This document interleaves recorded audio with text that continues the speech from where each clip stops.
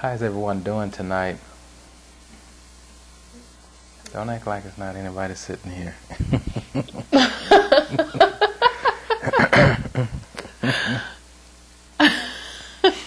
All right. Of course, we thank you all for joining us tonight. Those that are listening in, those that are watching us live.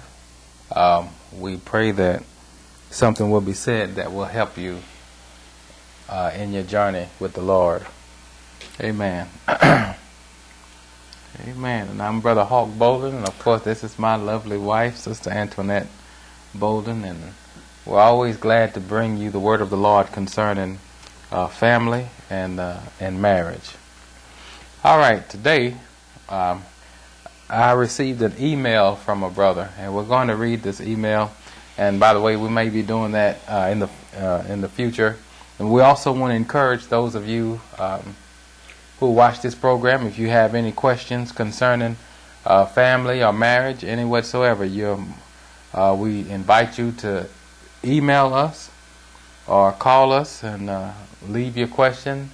You know, if most of the time we're here to answer the phone, we answer the phone. So, but if you can't reach us, you can leave your message asking the question, and we will be more than happy to answer that question.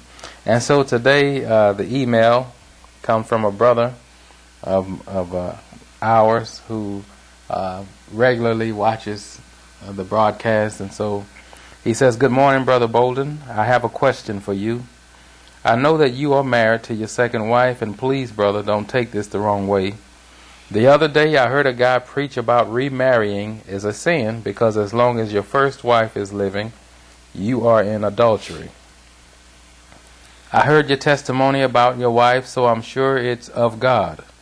What would you tell a person who has remarried and now, because of that sermon, feel convicted? I would love to hear a series on that. I'm sure you are going to bring it right. Can't wait. That's if the Lord allows you to. Much love." All right. So the question has to do with remarriage.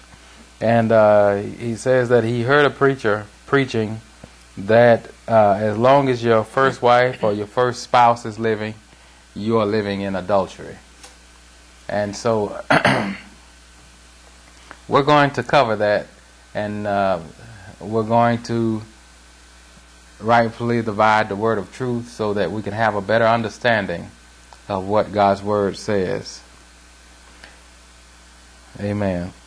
And especially when you're thinking about today, it's so many people that are in their second marriages, that are in their third marriages, who are really living for the Lord. And so what do? You see now, look at what he says there.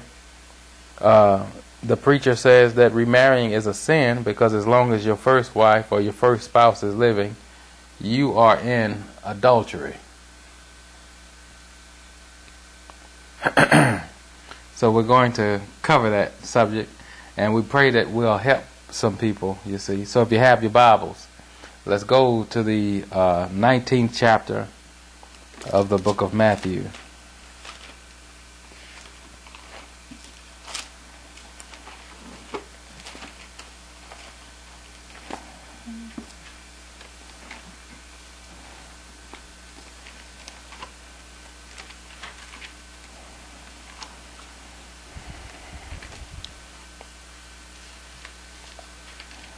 The 19th chapter of the book of Matthew, Jesus is teaching concerning divorce.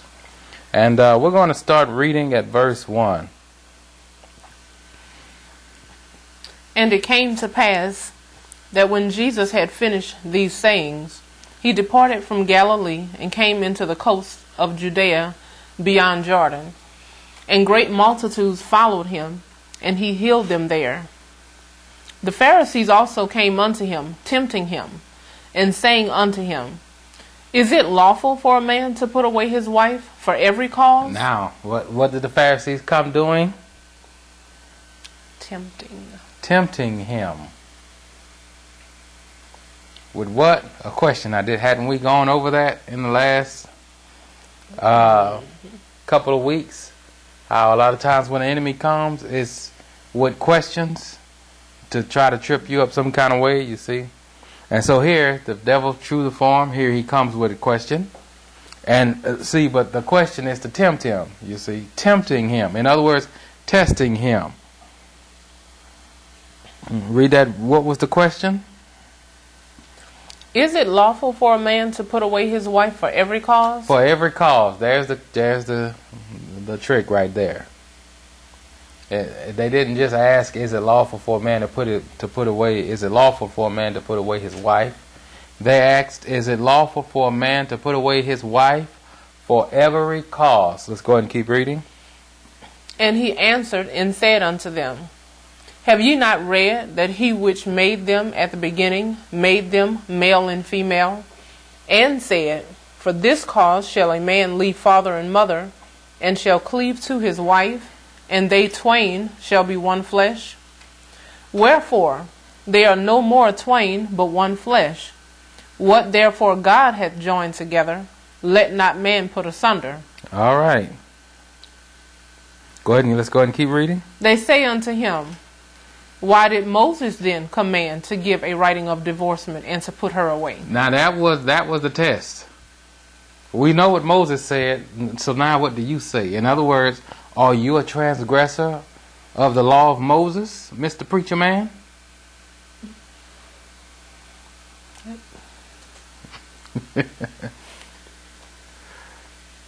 Are you a transgressor of the law? Moses, look at what they said. Why did Moses then command to give a writing of divorcement and to put her away?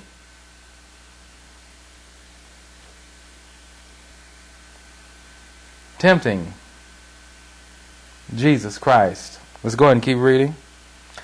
He said unto them, Moses, because of the hardness of your hearts, suffered you to put away your wives. But from the beginning it was not so. From the beginning it was not so. There were no divorces. Now, like that. Now let me explain. Let's explain something here. Let's go back. Let's read verse 6 again. Wherefore they are no more twain, but one flesh. What therefore God hath joined together, let not man put asunder. What therefore who hath joined together? God. What therefore God hath joined together. Now that's your key there. There are a lot of folks that are married that God didn't join together. Does everybody understand? You've heard me say before that when God created Adam and he made Eve from Adam, Eve was designed for him. He said, I'm going to find you a help that's meet for you. I'm going to give you a help or create a help that's meet for you.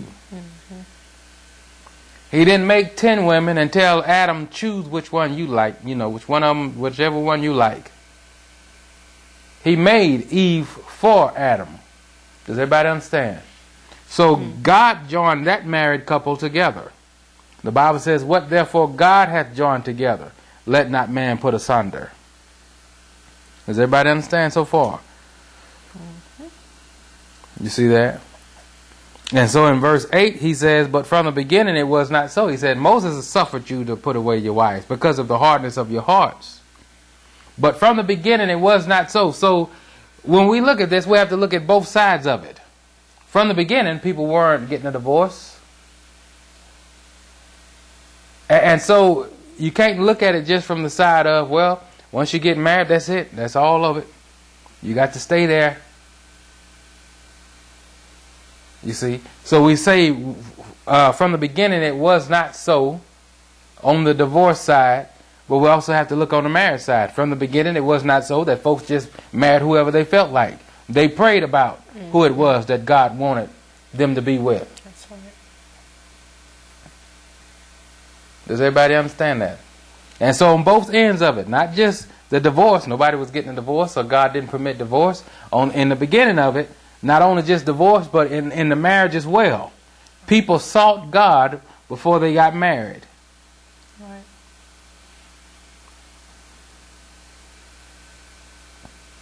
And I think that's a great point that you bring out, because when you seek God for the one that you're supposed to marry and you know that God has brought you together, then there is no room for divorce in that.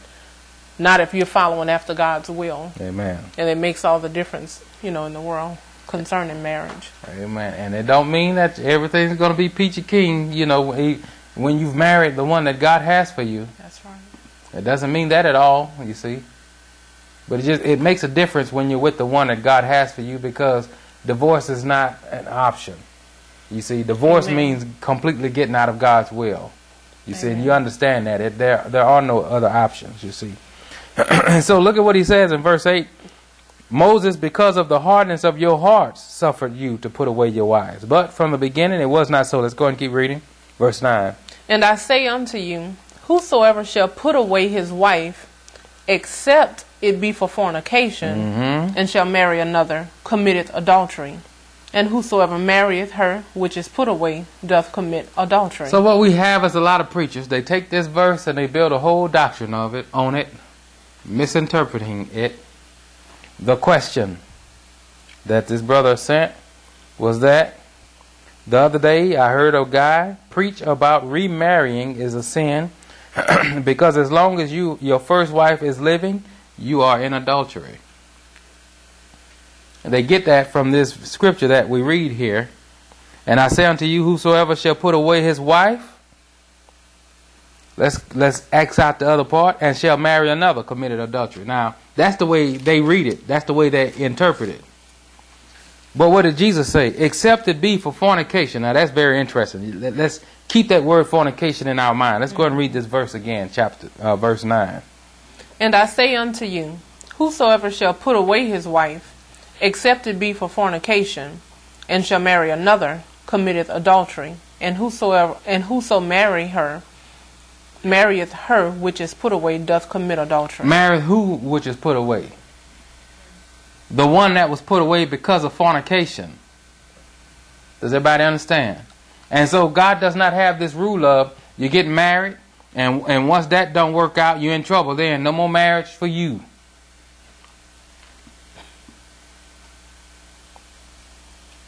Read that again. And I say unto you, whosoever shall put away his wife, except it be for fornication, and shall marry another. Does everybody get that? So the idea is not just putting away your wife, but marrying another, except it be for fornication.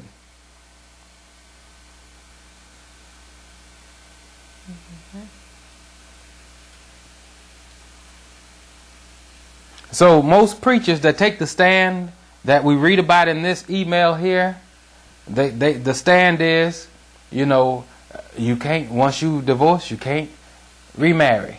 Because that first wife or that first husband, that's your husband from here on until you meet the Lord. But here Jesus addresses the other side of it. You see that? Whosoever shall put away his wife, except it be for fornication, and shall marry another, committeth adultery. And whoso marrieth her which is put away, doth commit adultery. Now you have to address which one is he talking about. Which one is put away? The one that was fornicating. Does everybody see that? Does everybody understand that? Now, does everybody still have the word fornication in their mind? Like I asked, okay. Let's address this. And I say unto you, whosoever shall put away his wife, except it be for what? Fornication. And shall marry another, committeth what? Adultery. Well, wait a minute. They married, aren't they? Aren't the two of them married? Isn't he talking to married people? So why is it that he says, whosoever shall put away his wife, except it be for fornication, and shall marry another, committeth adultery? Two different things there. Does everybody see that? Why didn't he say, whosoever shall put away his wife, except it be for adultery? Y'all are married. Why? Because that word fornication carries a load with it. It's not just going and sleeping around.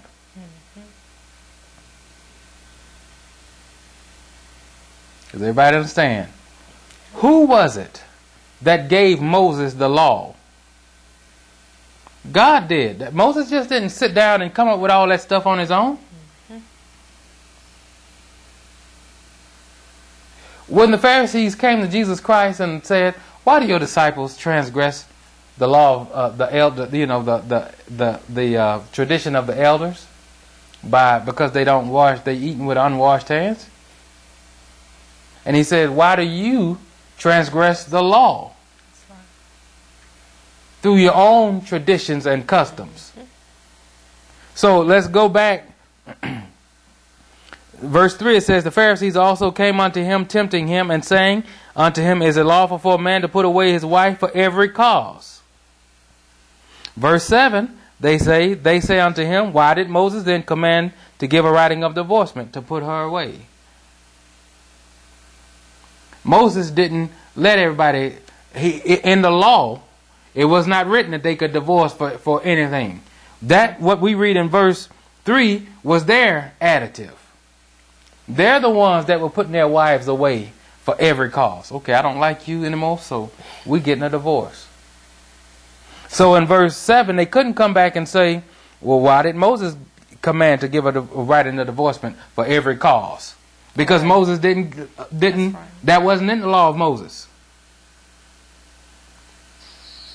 Does everybody understand? Turn that down. So that wasn't in the law of Moses, you see. And so we have to read this carefully and watch carefully how it's worded. Right. We have to watch that carefully. This is where preachers get tripped up at. God does not go against his own word. Amen. You see, Jesus called it out here, I don't know if they caught it or not, the people who he was talking to at this time, except it be for fornication, and shall marry another, committeth adultery. Go turn that one down up there. Everybody see that? And so Jesus named two different things, fornication and adultery. So why didn't he call what the wife was doing adultery? If all she was doing, was going out and sleeping around. If she's out messing around, she's committing adultery. If she's sleeping around, she's committing adultery. So why didn't he end with that? Why didn't he call it that? Committing adultery. Mm-hmm. Because fornication and adultery can be two different things. All adultery is fornication. Every last bit of it is fornication. But not all fornication is adultery. Everybody understand? You can fornicate without committing adultery. And so let's ask this question. Why did he separate those two? How does a married woman commit fornication? Why didn't Jesus address that, the act of what she was doing, as adultery? Why didn't he do that? You see, we have to be careful with that. Let's go real quick. Let's go ahead and keep reading. Read verse 10. His disciples say unto him, If the case of the man be so with his wife, it is not good to marry. Okay, go ahead.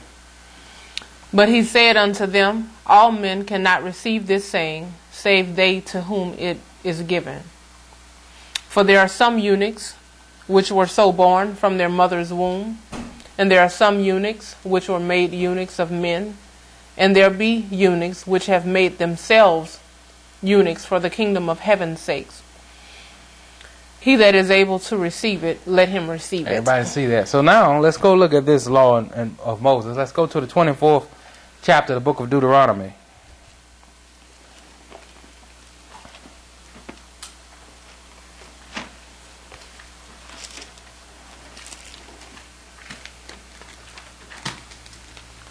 The 24th chapter of the book of Deuteronomy.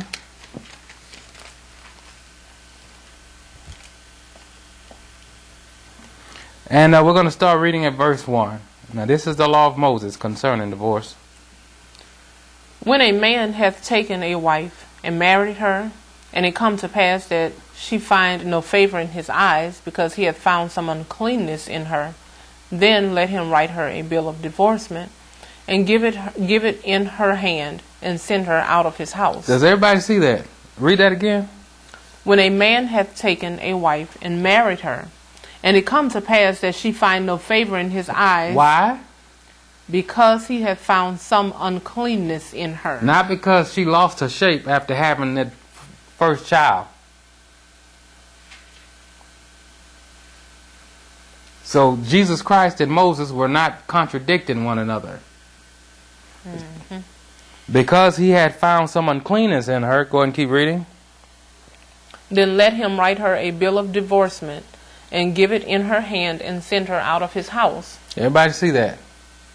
So the word fornication literally means basically unclean. What is this uncleanness? It's not just adultery.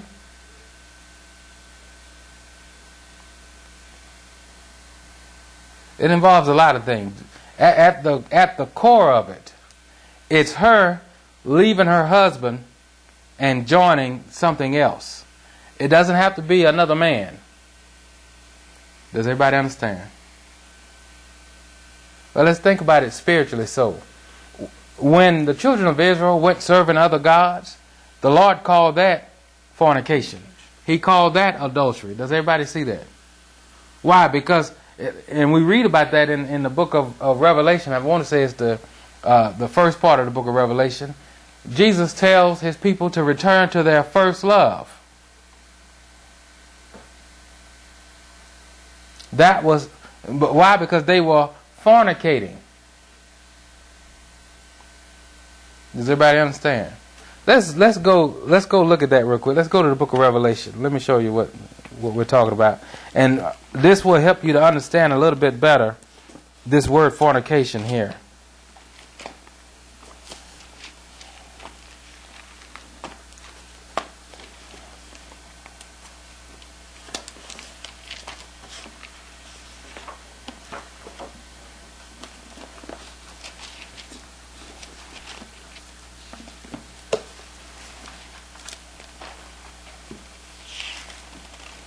All right, let's go to the second chapter of the book of Revelation, and we're going to start reading at verse 18.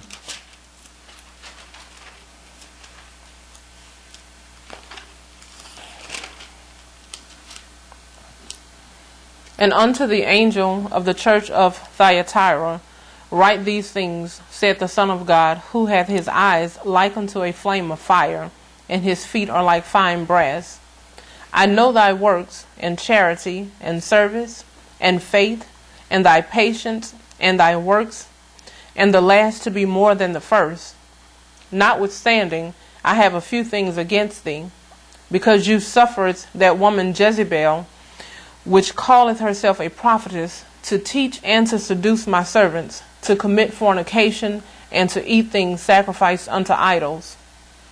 And I gave her space to repent of her fornication, and she repented not. You see that? So he's not talking about a literal fornication that the spirit of Jezebel did. Jezebel introduced other things into the church of God and caused the people to go after those other things. That's where the fornication was. Mm-hmm.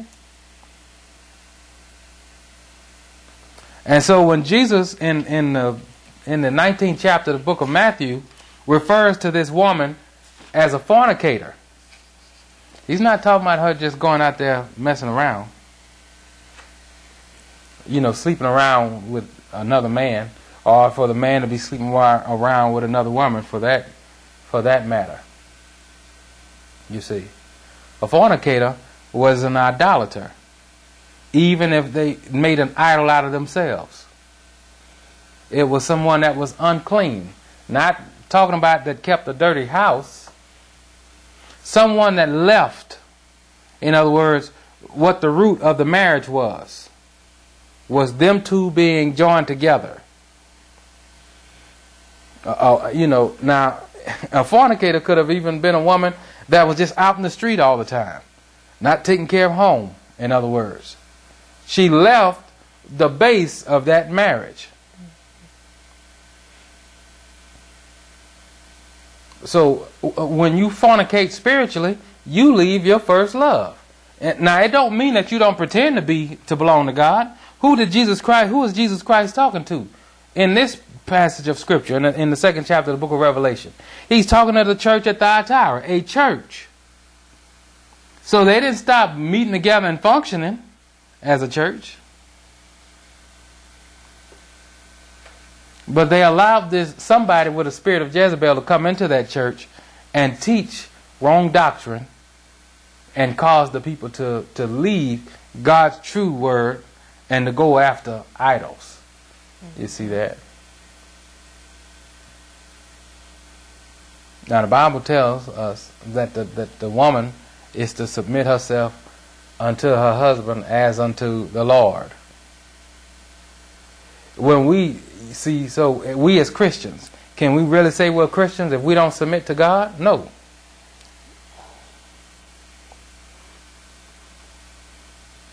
You see that? And so it's the same way when you're talking about fornication. Whatever she did to leave that marriage, not just why, because God understood very plainly that adultery, we're talking about literal adultery, does not just start with somebody going and sleeping around. You've done a lot more before you get to that point. Somebody that's out committing adultery, they've left the marriage already before they ever went out and slept with somebody else. That physical sleeping with somebody else, that's just the fruit of true fornication, of true adultery. Does everybody understand? So let's not be. We have to look at God's word the way that it says it. He said, except a man had put away his wife, except for the cause of fornication, and go out and marry another, commits adultery. You see that? So we have to look at all of that together, and then at the same time split it up so we could see exactly what he's talking about. Mm-hmm. He didn't call the woman an adulterer. He called her a fornicator. You see that? Somebody that's unclean. Not talking about some woman that don't put on a deodorant. You see, what did Moses say in the 24th chapter of the book of Deuteronomy? When that husband finds no favor, when the wife finds no favor in her husband's sight because of her uncleanness. In other words, it's something that she's doing. Mm-hmm. You see that? And so there's a lot that entails. You see that when you're talking about that. So let's move on now to the next part. So because we have to address it all. There are some people who are saved today who have been married more than once, who have divorced their first spouse, not because of fornication, just because they couldn't get along, or whatever the case may be. You see, today you can get divorced for anything, just because y'all, we grew apart. So we getting a divorce. We just think it's just not there anymore, or whatever. Let me make this clear. God does not excuse that. God does not excuse that. You can't, and now that is what Jesus Christ was against. People just saying, well, we just grew apart. We just grew and went in separate directions. They over here doing this. We hardly get to spend any more time together. Well, whose fault is that? You see? And so that's what the Lord does not excuse. You see? So there are some people who are married today in their second marriage, and fornication or adultery or whatever never took place in the first marriage, or in the previous marriage, I should say. And so today they have come into this knowledge. Well, the Bible says that, Jesus Christ said that if I'm divorced and I remarry for any cause except for fornication, I'm committing adultery. I've committed adultery. So, and there are some preachers who speak what this brother saw, and this preacher speak in the email, what he wrote to us in the email. These same preachers will say, you have to divorce the one that you're with now, because if you're in adultery, you're committing adultery. So you have to divorce that one, and then go back to the one that you were married to before. Let's go see what the word says. Let's go back to the 24th chapter of the book of Deuteronomy. Again, God's word does not contradict itself. Let's read. Let's start reading at verse 1 again. When a man hath taken a wife and married her, and it come to pass that she find no favor in his eyes, because he hath found some uncleanness in her, then let him write her a bill of divorcement, and give it in her hand, and send her out of his house. And when she is departed out of his house, she may go and be another man's wife. Mm-hmm. And if the latter husband hate her, and write her a bill of divorcement, and give it in her hand, and sendeth her out of his house, or if the latter husband die, which took her to be his wife, her former husband, which sent her away, may not take her again to be his wife, after that she is defiled. For that is an abomination before the Lord, and thou shalt not cause the land to sin, which the Lord thy God giveth thee for an inheritance. But see, these same preachers that preach, you need to leave the one that you're with and go back to your first spouse. What does God say about it? You can't do that. You'll defile the land when you do that. Everybody understand that? And so what do you do then?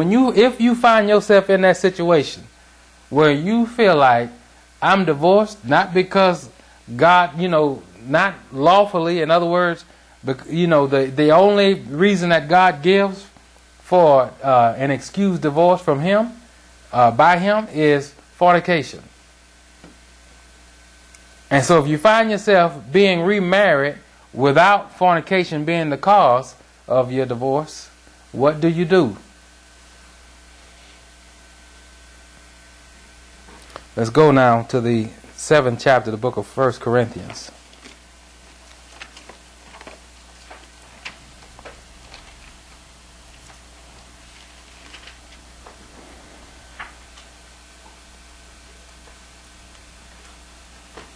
And we'll start reading at verse 10. And unto the married I command, yet not I, but the Lord, let not the wife depart from her husband. But, and if she depart, let her remain unmarried, or be reconciled to her husband. And let not the husband put away his wife. But to the rest speak I, not the Lord. If any brother hath a wife that believeth not, and she be pleased to dwell with him, let him not put her away.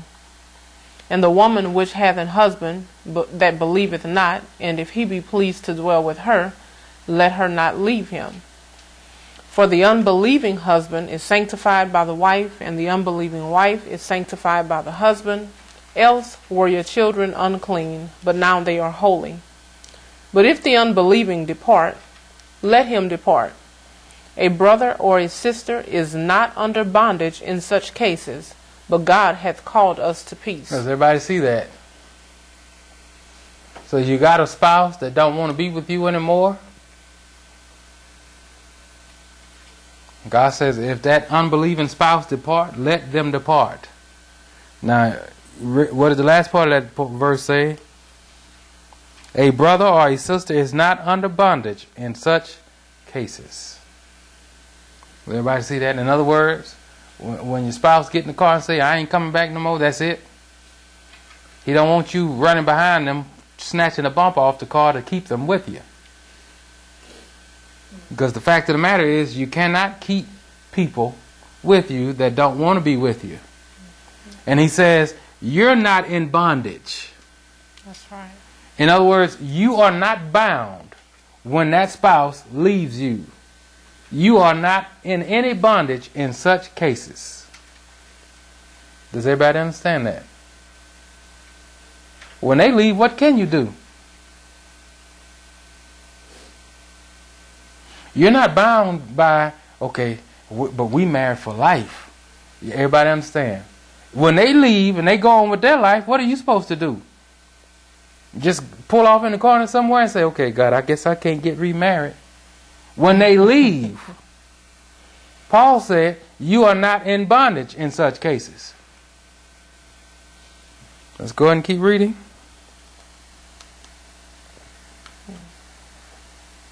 For what knowest thou, O wife, whether thou shalt save thy husband?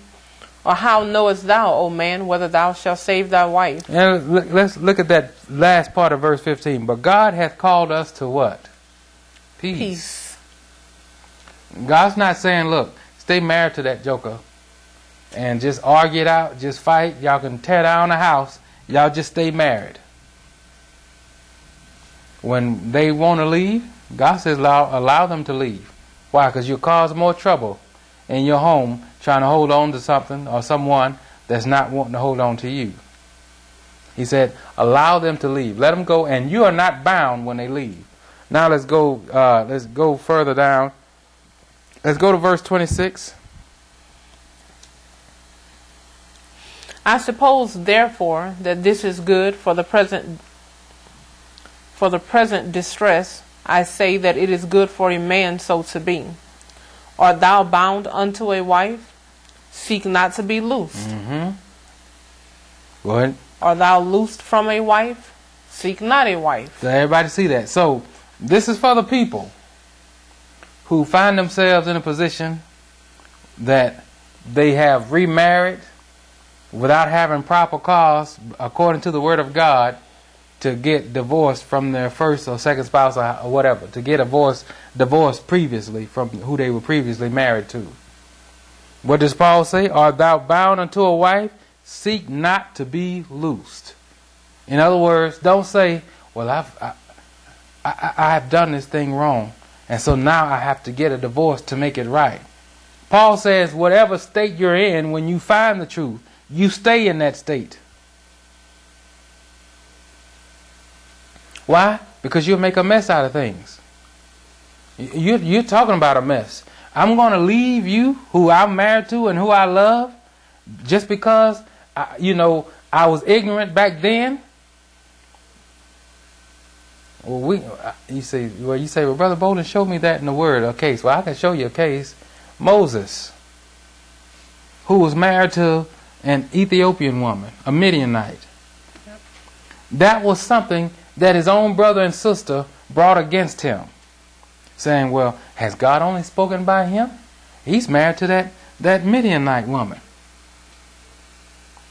Now, when God called Miriam and Aaron to the table to address it, he didn't defend Moses being married to this Midianite woman. He basically said, I've called Moses. Now, why were you not afraid to speak against him? In other words, what was it? When God called Moses, he's married to this Midianite woman. It was before he was walking in the calling that God had for him. In other words, Moses was ignorant of what he had done. He wasn't walking in the will of God when he did it. So God's not going to say, look, now that you're walking in my will, I want you to go back and fix every single mess that you've ever done before you got saved. All right. Amen. God says, you start from here and move forward. That's right. Now that you know what my perfect will is, you start from here. And you may say, well, Brother Bolton, I got a problem with that. Because the Bible says you're living in adultery, but the Bible don't say that. Amen.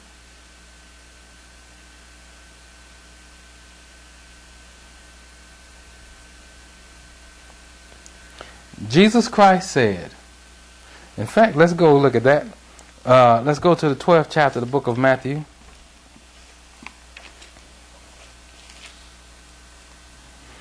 Start reading at verse 30, or let's read verse 31.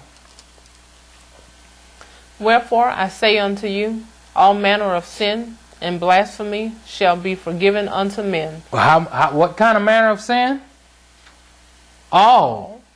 Go ahead and keep reading. But the blasphemy against the Holy Ghost shall not be forgiven unto men. So every sin under heaven can be forgiven except one. And what was that? Blaspheming the Holy Ghost. And so when you find yourself in the position that we're talking about, where you've gotten divorced unjustly, what do? You repent and move on. You don't waddle in it and say, well, and start looking at your spouse and saying, well, I shouldn't have married you. Why? Because now if we divorce, we're still divorcing for the wrong reason. Right. You see that? So now we just have to stay with the Word of God and do what God's Word say. Amen. Many people make this word more complicated than what it need to be. You see.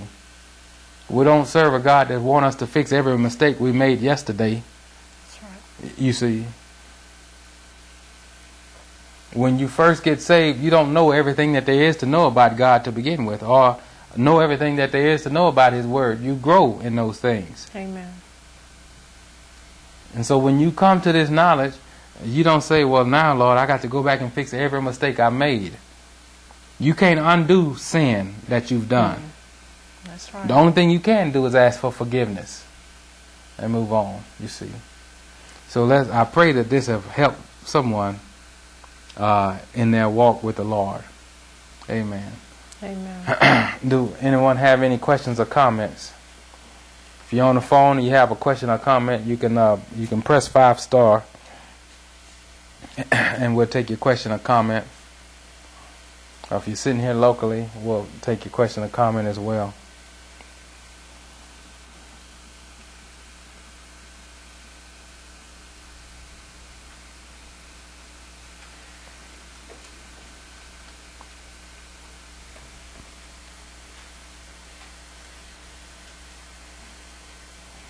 All right. Don't look like we have any questions or comments. Did you have anything else you wanted to add? All right. And we pray again that this was a blessing to you all, and hopefully this have clarified some things and put some people's minds at ease about whatever state they may be found in currently today. You see, if God couldn't save you in your second marriage, you see, He just wouldn't save you. He wouldn't deny you and say, well, look, you're doing this, so I can't save you. Or you've made this mistake, so I can't save you. We come to Him because, we've sinned. That's the reason why we get saved, to be saved from our sins. Mm-hmm. You see that? And my prayers is that we'll understand that and we'll live by His Word. When we know to do, we'll do it. Amen.